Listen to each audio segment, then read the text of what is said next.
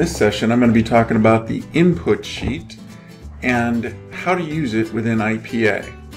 Now, one thing to note here is that the input sheet is the first step of a two-step process to analyze a project. If you do not put the address into the input sheet first, you cannot get to the analyze sheet. So if I click on analyze right now, for example, it'll give me an error message basically saying please input a valid address and try again. So it's kind of dummy proof in that sense. Also, we have step-by-step processes that make it very easy to understand what it is that needs to happen and in what steps it needs to happen in. So why don't we go ahead and start by just entering an arbitrary address.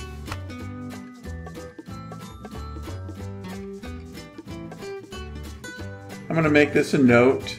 So when you get to this step here, select the investment type and vacancy status. You have two things to do here. You need to tell the system whether it's a note or an REO.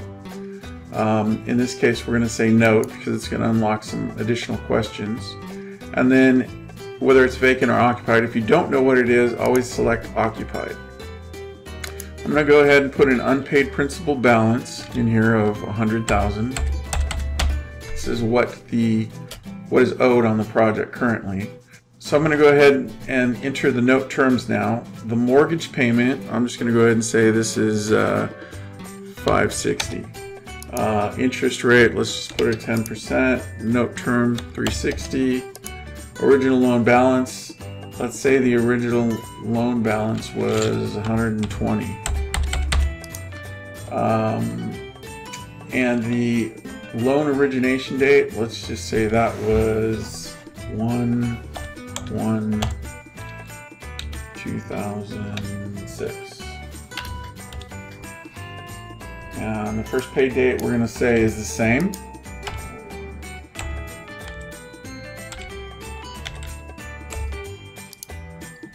And the next due date, 1/1/2009. Actually, let's put it at 2014. So this is like 3 years overdue. Okay. Once you have all of the information in there, you simply click on this Analyze button down here, or you can click on this one up here. And again, these steps kind of walk you through the process. Click Analyze after all data has been entered. So I'm going to go ahead and click Analyze, and both of these buttons, just so you know, do exactly the same thing.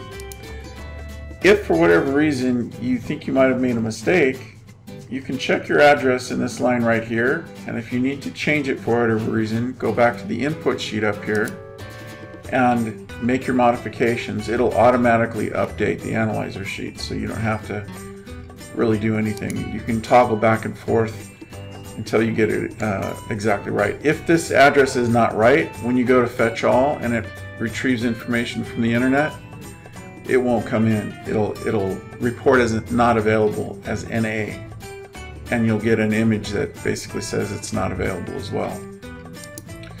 So that's pretty much it in a nutshell. This is the input sheet for IPA. I hope this was helpful. And if you have any questions, feel free to reach out to us at support@revivalbrothers.com.